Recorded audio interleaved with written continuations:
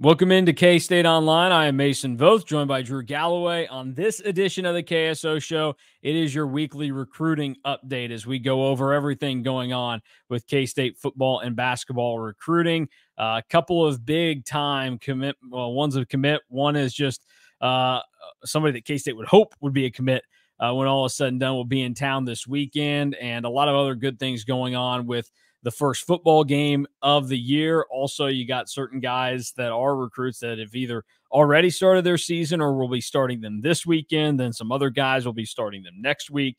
A hectic time in the recruiting world, and some other notes and intel to get to from Drew. But before we do that, a good time to remind everybody that we are now less than a year away from K-State going over to Ireland, and you can join your Wildcats in Ireland as they kick off the 2025 football season against Iowa State in the Aer Lingus College Football Classic. Game tickets can be secured now through a travel or hospitality package. All-inclusive travel packages include premium game tickets, luxury hotel accommodations, and exclusive K-State welcome experience, and more. Game day hospitality packages include premium in-stadium hospitality with food and drinks and premium game tickets.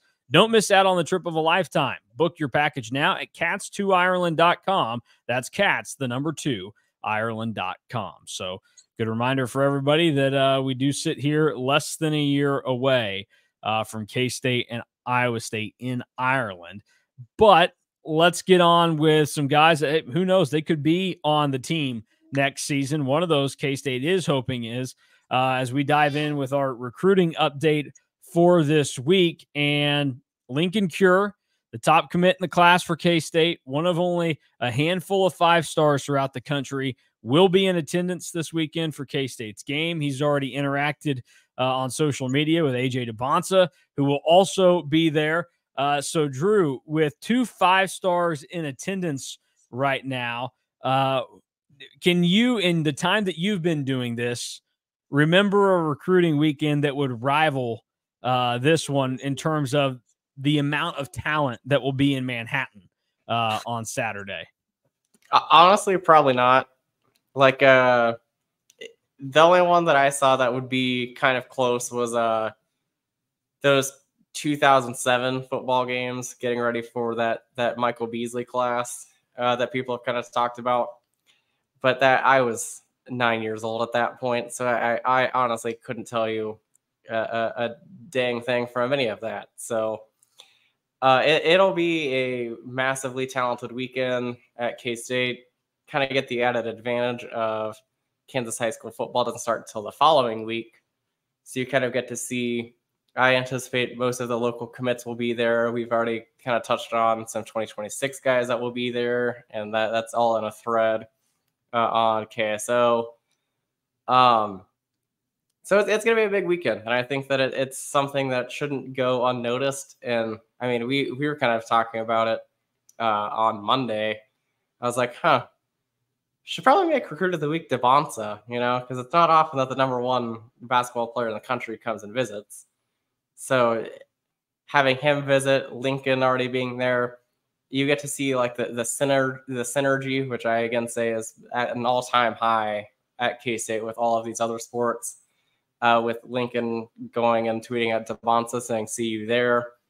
Also, kind of another poking the stick a little bit at the Oregon and all the rumors that were out there that he might visit Oregon at some point this season, even though he has kind of said that he doesn't even know where those rumors even came from. So, well, we have picked up over the last couple of months of having to follow along and loosely interact with Oregon media here. They let their feelings be known in a lot of these recruiting situations, and I think they have the power to will some of this stuff to happen. So, you throw a couple things out here and there, and it's like, I don't know that you really understand what's going on here. And that to me seems like that's probably what went down with the Oregon rumors. That's kind of the vibe that I got. I mean, I sent you guys the screenshot from one of the Oregon writers that said there's no doubt about who will have the better season between K-State and Oregon. And I kind of thought, yeah, because K-State might go 11-1. So that's probably the better season. Yeah, I mean, they'll be, I don't know. I think Oregon will be pretty good, but to just assume, like, I think the way that it gets talked about in Oregon circles is they think Oregon's going to be national champions and K-State's going to be like 7-5 or something. When that certainly is not the case. It's fascinating seeing the mindset of how it's going. But yeah, these two 5-stars will be in attendance. Lincoln Cure will be there, and then AJ DeBonsa on the basketball side will be in attendance, kind of getting to see what everything is like. DY and I talked about it a little bit yesterday because that's one of the headlines of this week. I mean, probably more exciting for some than the actual football game that's going to take place is having the top basketball recruit in attendance and seeing if K-State can make any headway there, or if they're probably just going to be in a position of not able to make up enough ground to get DeBonsa on board. But this is a good start. We'll see how it goes, and worth noting that he will be in attendance. In terms of guys visiting, I know that if people really need to know the whole list, they can go over to KSO, and you do a great job of tracking which guys are visiting for what weekend. But is there anybody else notable that we know will be in Manhattan this weekend on the football side that stands out to you? Let's keep the tight end train rolling along. K-State has done a really good job at the position in the last 3 classes, and looks like they're going to really take another big swing in the 2026 class with Great Bend tight end Ian Premer, and he'll be back in Manhattan. And that's a big deal because he is probably the top target at the position. He's already ranked a 4-star. He's going to be in that contention. There's not a lot of separation right now between that 1, 2, 3, and 4 players in the state in the 2026 class right now, but he's going to be in contention to be in that number 1 spot. Also, a hell of a basketball player if you've turned on the tape there. But that's a big deal. And another in-state kid, another in-state tight end. I don't think that it's a coincidence that you'll probably see him and Lincoln be talking a lot. When I was in Salina for the Sharp Combine, the two of them were like this the whole time.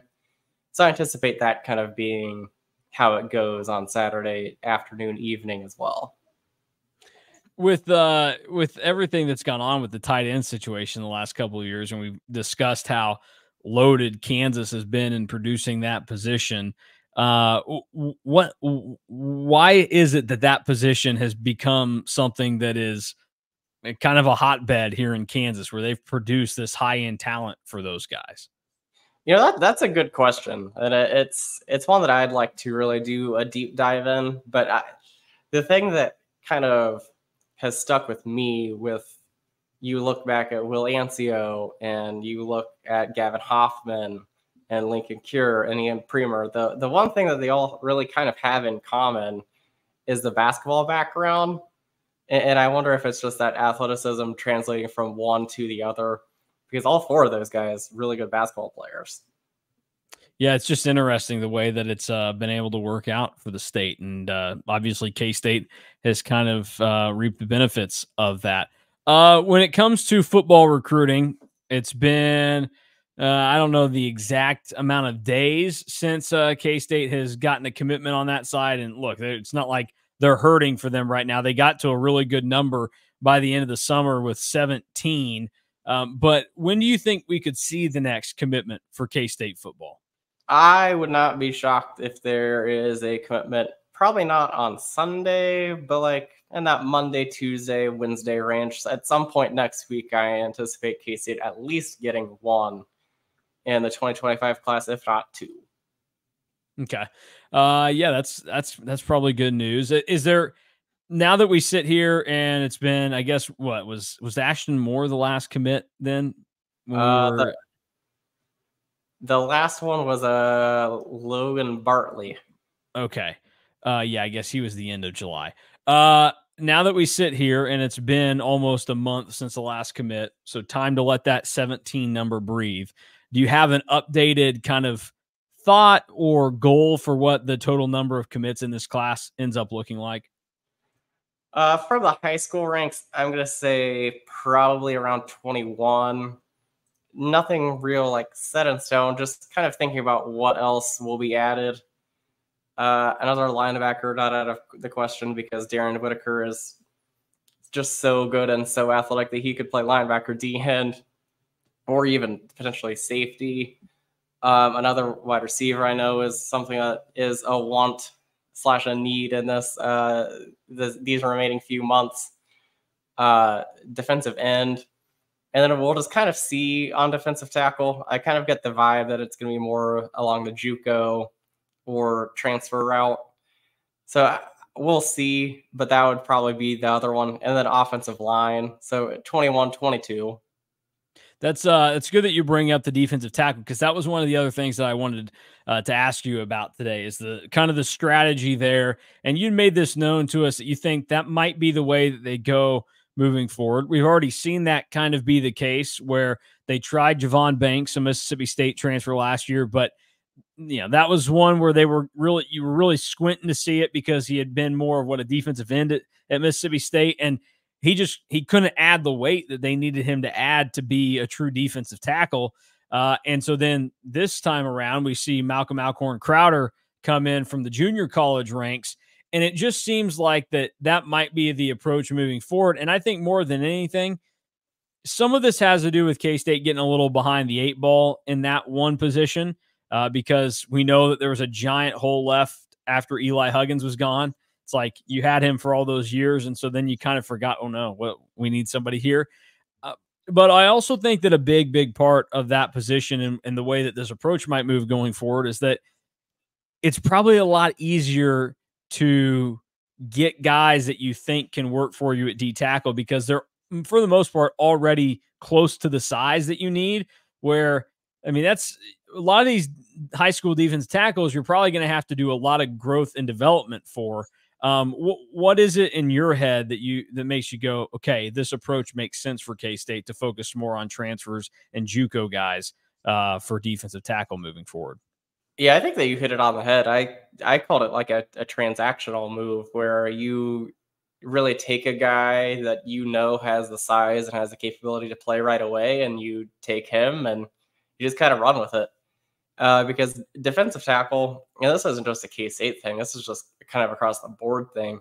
It's one of the hardest positions to recruit, and you have a lot more misses, it feels like, at defensive tackle, because you can't get somebody up to the weight, or you aren't sure about the ability going forward long term than a lot of other positions. So I think that it's an interesting move.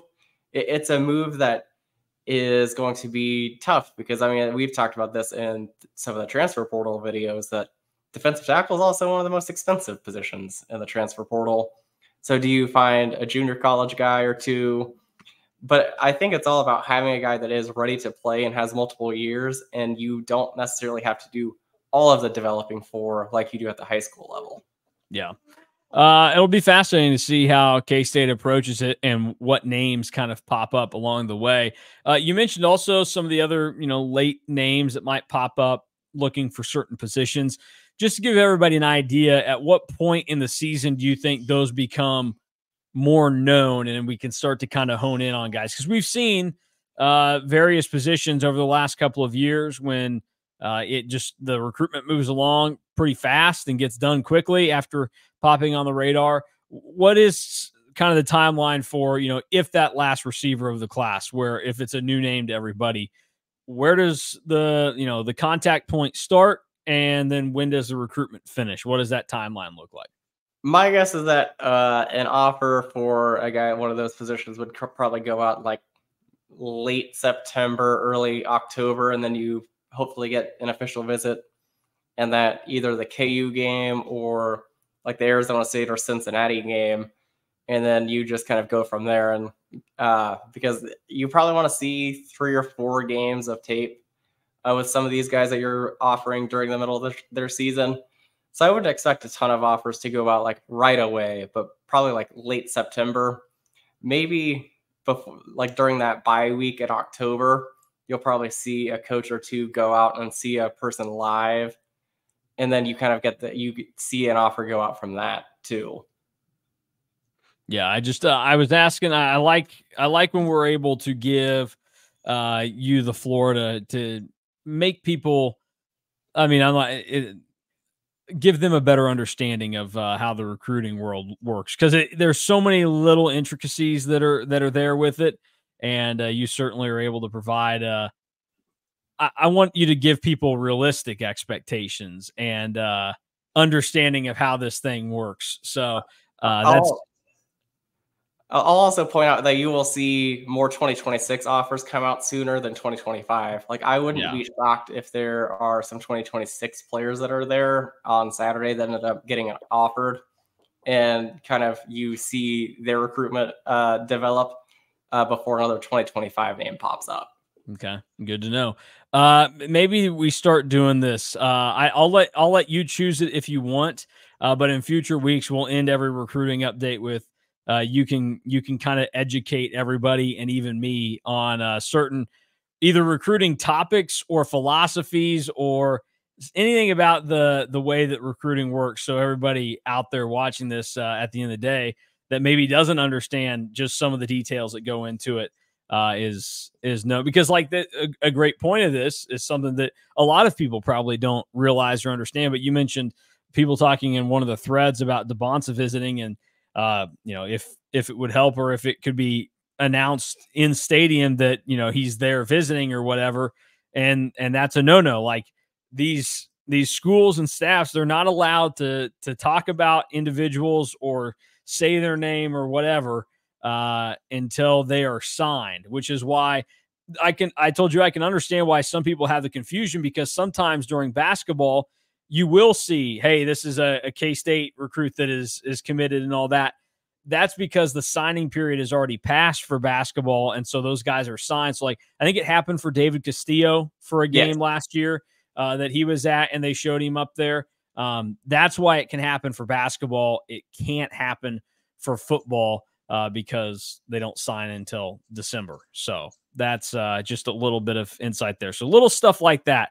It's also the same reason why, if somebody asks about recruiting to coaches, they kind of tense up and answer it in a really funny way. It's because they can't say, oh yeah, we've got this awesome tight end from Goodland, Kansas named Lincoln Cure that's going to be a Wildcat.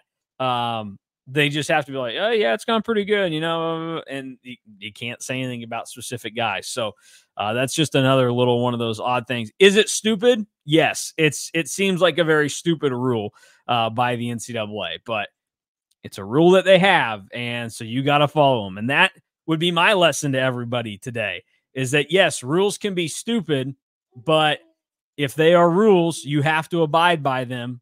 And if you break them, just because you broke a stupid rule doesn't mean you didn't break a rule, which is kind of how the whole NCAA penalty situation ends up working out. Is everybody's like, your rules are really stupid, and some people are like, we agree, but we're not going to break them, and then others are like, screw that, stupid rules meant to be broken. So yeah, it's I think of that with, I see people jumping on and defending Connor Stallions now. I'm like, he didn't do anything wrong. He was just smarter than everybody else. It's like, well, they know that he was in person and organizing in-person scouting, which is not allowed. So that's just my little tangent. That documentary is also a lot of propaganda. Like, yeah, all of those are. So like it obviously made him look better than he actually was. The other one that I thought was kind of funny. You can't really do like a real journalistic documentary when the turnaround on these things that Netflix is cranking out, these untold documentaries, are like 9 months after stuff. Like, the other things you could make sense. Like they did Manti Te'o, they did Johnny Manziel. Like that's 12 years after the fact of that happening or whatever.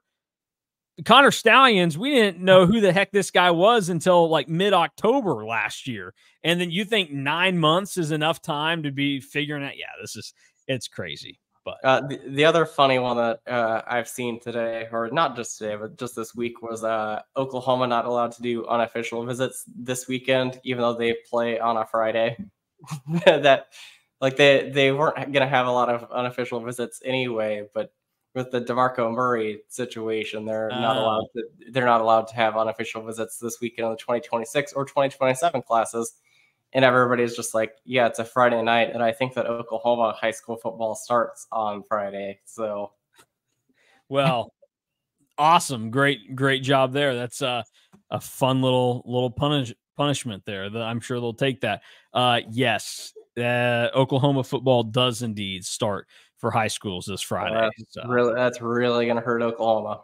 Yeah, all 3 kids that go to the homeschool would have been there in attendance. So awesome stuff. All right. Well, that will do it for today's recruiting update. Drew will be back next week with another one of these to educate everybody as well. And like Drew alluded to earlier, there might be some fireworks coming early next week, maybe even by the end of this weekend. So if it does happen, your first place to go should be On3. Find K-State Online, get all the info you need on who committed and how it went down. And then you can find Drew and I right here on the KSO YouTube giving breakdowns on each and every K-State football and basketball commit when they happen. So for Drew Galloway, I'm Mason Voth. Thanks for watching today's episode of the KSO Show. Back again tomorrow. DY and I will discuss what we heard from Joe Klanderman and Connor Riley in their first in-season press conferences of the year. Both of those will be able to be found on the KSO YouTube page as well. Then Friday, it's time to get ready for K-State and UT Martin. The full KSO Show preview will be there. We are out of here today. Back again tomorrow. See you later.